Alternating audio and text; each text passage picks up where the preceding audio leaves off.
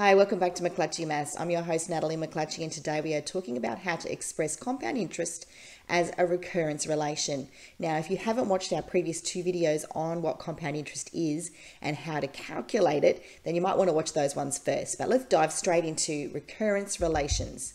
And in this video, I'm going to introduce the recurrence relation for compound interest to you and take you through some worked examples of how to use the relation. So let's get right into it. Here is what the recurrence relation looks like. This is taken straight from the Queensland's QCAA General Maths formula sheet. And it says that the recurrence relation for compound interest is A with a subscript n plus 1 equals R, A with a subscript n. Now you might be thinking, what on earth does that mean? So let's talk about the different variables in the recurrence relation. There are three parts to a recurrence relation, and this applies to any recurrence relation that you see for sequences as well. So your left-hand side, and we've got an equation here, you can see there's an equal sign in the middle. The left-hand side of that equation is going to be a variable. In this case, it's the variable n, which means an amount of money. And that's what usually A means when we're talking about compound interest. So an amount of money and in a time period n plus 1. So it's some sort of variable on our left-hand side. On the right-hand side of our equation, we have some sort of function being applied to the term before. And it's usually the first variable in the series being variable n. In this case, it's the amount of money and in the time period of n. And then we apply some sort of function to it, which is in this case timesing it by r. And then we get the next term in the series, which is a subscript n plus 1. Okay, now the value of the variable at the beginning, variable at time 0, should also be written on your recurrence relation. Now that's not put on your formula sheet, but you need to remember when you're writing a recurrence relation, that's an important part, is stating what the variable is at time 0, because that gives you the very beginning of your series. Okay, that might be a whole lot of mumbo jumbo. Let's talk about this with respect to compound interest specifically. So in the case of compound interest specifically, A, n plus 1, is the amount of a loan or an investment after n plus 1 periods. Now you might be thinking, why n plus 1? Well, because the left-hand side of the equation is what results after we do something to the term before. So the term before is the nth term. So A, nth term, is the amount of a loan or investment before the interest has been applied in the nth period. Once again, this probably does sound like a lot of mumbo jumbo until we do a worked example, and then it'll all become crystal clear. And A0 is the principal, because that is the amount of a loan or investment at the very beginning, at time 0. So that's why it's important for us to include A0 in our recurrence relation. Now you might be thinking, well, R, we haven't seen the variable R before. We've been using I for interest. Well, R is an interest rate as a decimal per compounding period plus 1. That is, R equals I plus 1, because you remember from our previous video, I is the interest rate as a decimal. So we've got to change it from percentage to decimal by dividing by 100.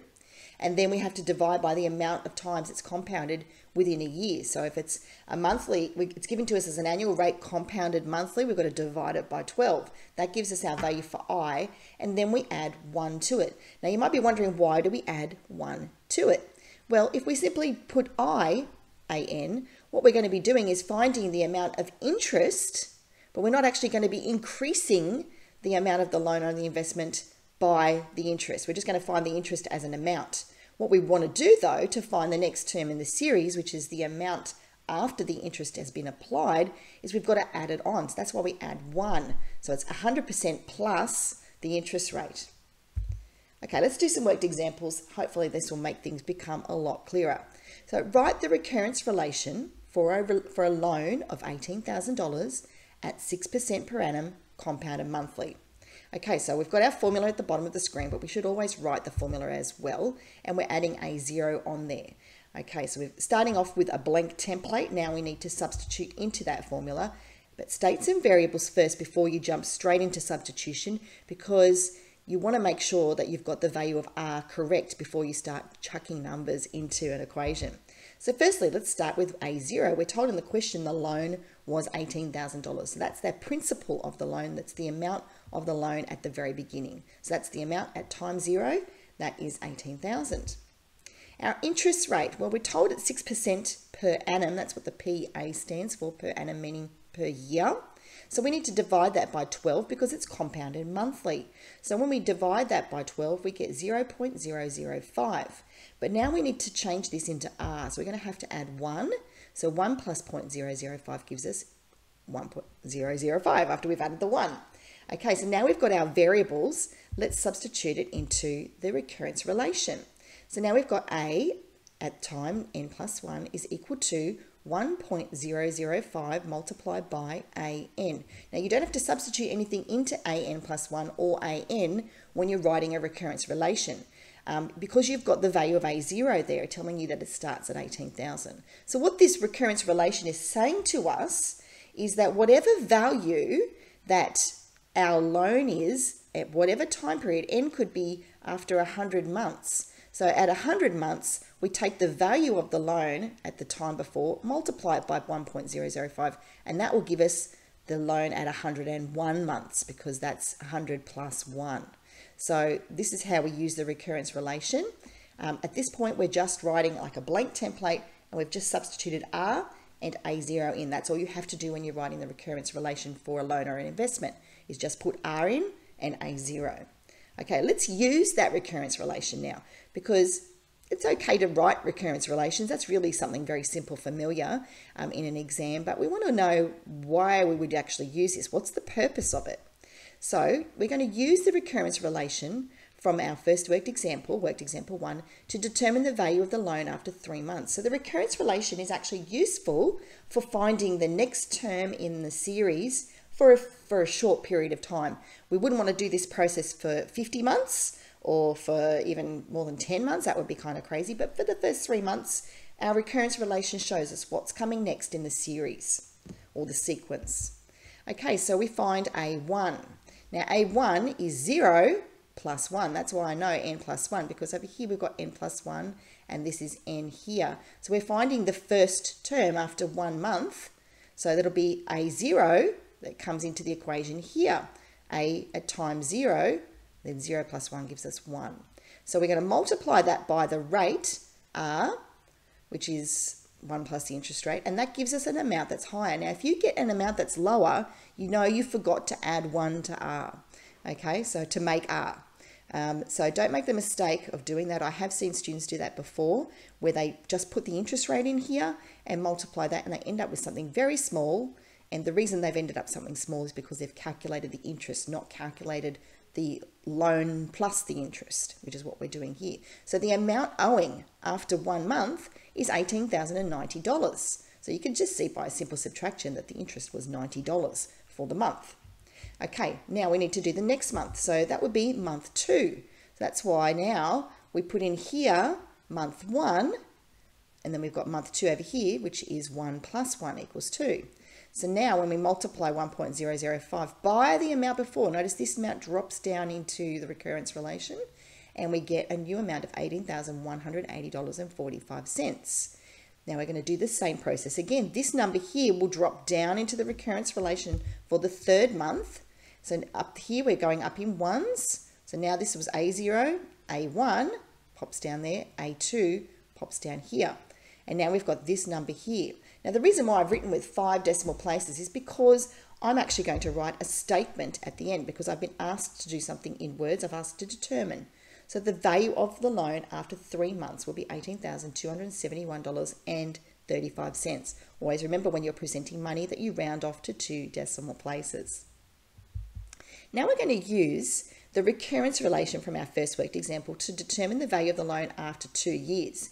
Now that is not A2, it's actually A24 because it's compounding monthly and there's 12 months in a year. So we're actually going to have to apply that process 24 times. Now you could literally sit there and write that out like we did on that previous example. We've got A1, 2, 3. You could sit there if you wanted to and write it all out and do it 24 times. Super tedious. There is something on your calculator called the iterative function, which will do it for you. So let's jump on to doing that now. Okay, so I've got something here called an abacus calculator. You normally see me with the Casio, but I'm trialing a new calculator at the moment. I do believe it has actually been put together by Casio, and it's called an abacus calculator. So what we're going to do here is we're going to start with our $18,000. We're going to put that into our calculator, and then we're going to press the equals button, and that will drop it to the bottom of the screen. We always do this when we're using the iterative function.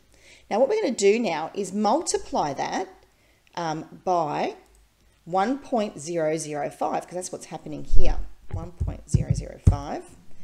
And then what we're going to do is we're going to press our equals button 24 times. So let's do that. 1, 2, 3, 4, 5, 6, 7, 8, 9, 10, 11, 12, 13, 14, 15, 16, 17, 18, 19, 20, 21, 22, 23, 24. Nothing super hard about that. Just make sure that you're always counting properly. And it's probably a good idea to double check that you've counted, especially when you're counting off 24, that you've done the right numbers. So what you can see is that that has actually multiplied 18,000 by 1.005 24 times on your calculator, and it's come up with this as the answer. That's the value of the loan after 2 years.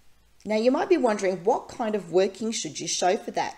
I always think you should write down on your exam paper using the calculator or using the iterative function on the calculator to demonstrate that that's how you've come up with the number. And then I think you should show intermittent values. You wouldn't have to write down all 24. That wouldn't be expected, but show some working. So for in this case, 3 or 4 of the values in between. So you might start with A6, A12, and the 18th value. Then you would show your 24th value and write that as a statement at this point, because it is a worded problem once again. So write the value after 2 years is $20,288.88. You notice that I rounded each of these values to 2 decimal places as I was showing my working, but obviously I didn't round off on the calculator. I kept it going with all of the decimal places. Well, that's all we have time for today. I hope you found this video helpful, and if you did, why not like and subscribe to the channel and tell somebody about this? You could actually share the video on social media with your friends and family, or just tell us in the comments. It's always great to hear your positive feedback.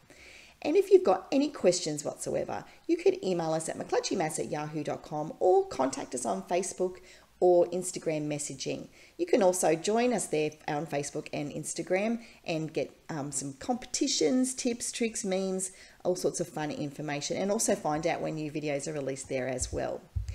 Well, you've been watching McClutchy Maths. I'm Natalie McClutchy. Have a wonderful day.